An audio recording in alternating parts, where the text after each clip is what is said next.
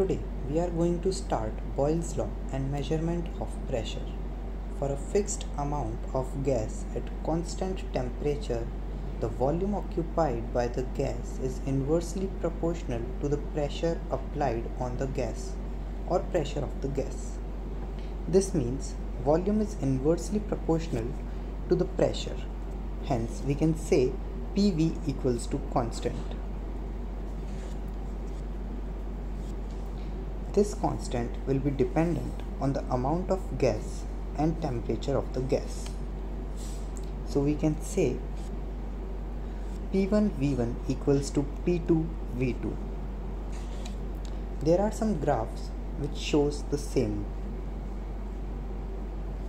In the first graph, we can see when the volume increases, the pressure is less in V1 and P1, and when pressure is high, the volume is less, which says that PV is constant.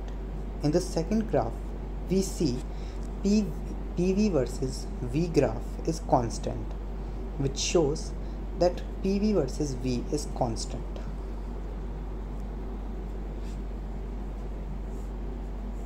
In the third graph, we see that the volume versus pressure graph is also constant for the constant temperature, and these graphs are called isotherms as the temperature is constant in these graphs. In the third graph, we see that the pressure versus 1 by volume, it is also constant, and when the temperature is high, then the pressure is also high a bit. Therefore, we can say that their slope is more when the temperature is more.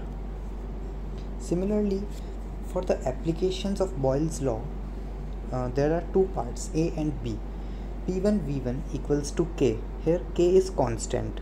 Similarly, P2V2 equals to K. We can say that P initial V initial is constant and P final V final is also constant. By equating the both, we can say P1V1 equals to P2V2, or